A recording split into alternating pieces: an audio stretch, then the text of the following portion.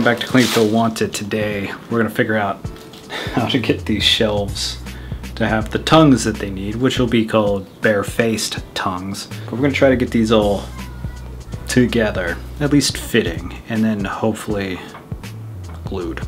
I need to mark these shelves this depth. I can't do that with a panel gauge because I don't have one, but I do have this pencil.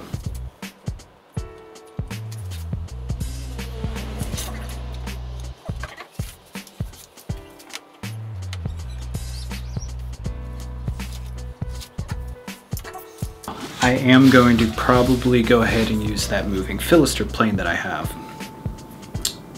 because that's what it's meant for.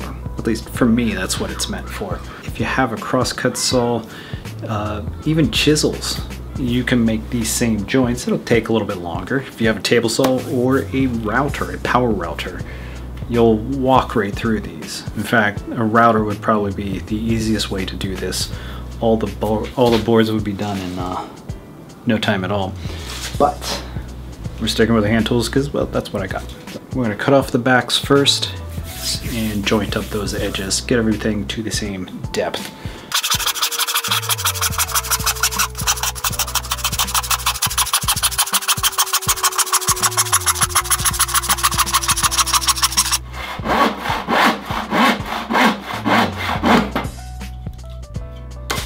I would love to use my moving fillister plane, but this fence does not close up enough. This is the extreme that it closes up to. These are brass inserts, so it doesn't go any further than that. I do think though, because of that, at some point in the future, I'm going to make a new fence for this, a secondary fence. Keep this one, but make a new fence. I'm not going to do that this time. I'm just going to do this the way that I would normally do it. And that's by scribing a line using a crosscut saw. These boards have been out long enough that they'll have cupped a little bit. I will clamp this down on top of them, which will force them back flat against the top of the bench top. And that's where I'm going to do the work. It does make things take a little bit longer, but frankly, it'll make them fit into that better.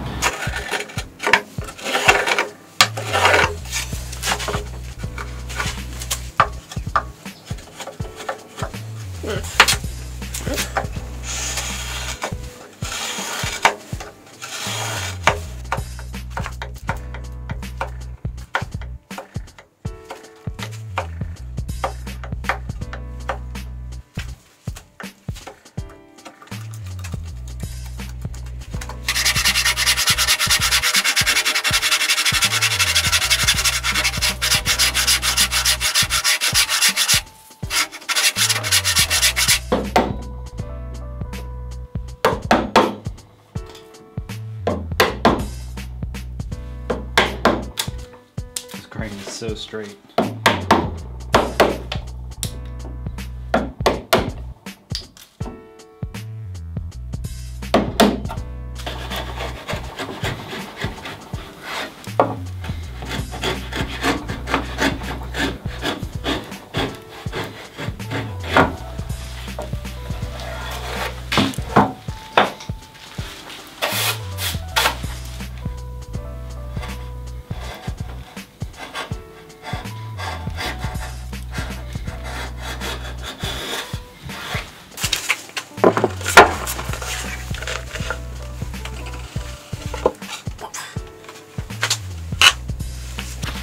Ta-da!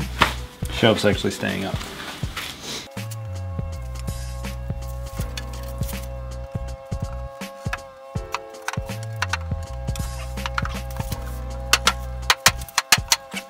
What's going on up here is a piece here, piece there, keep from marring the wood. A bridge piece, kind of a caul, not a real caul. I should probably just plane these down and then I have real cauls. I'll clamp this from both sides and I have two wedges for different doors. And we'll drive them together. And that'll put pressure on the center.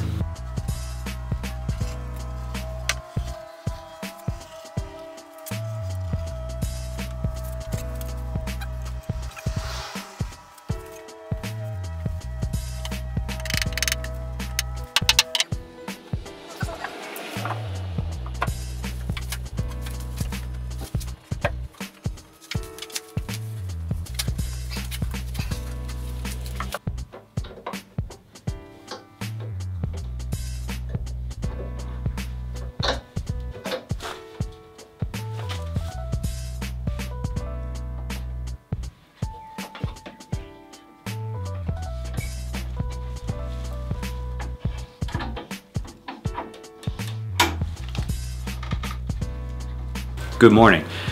There's our Frankenstein. You can see I took some of the clamps off of this shelf after it was dry enough.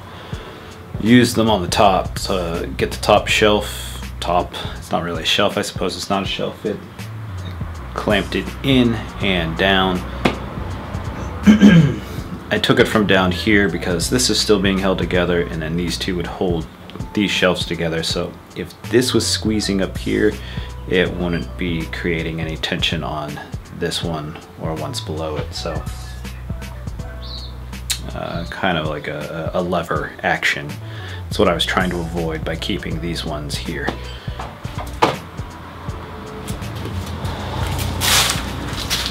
It hasn't collapsed like the tote. That's a win.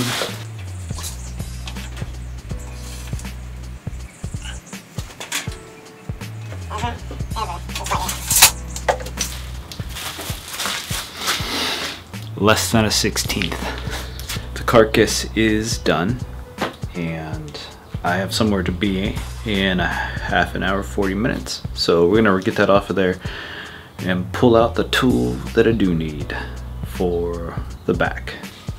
This is my Stanley 48. Subscribe, like, comment. Next time we use this bad boy. Win.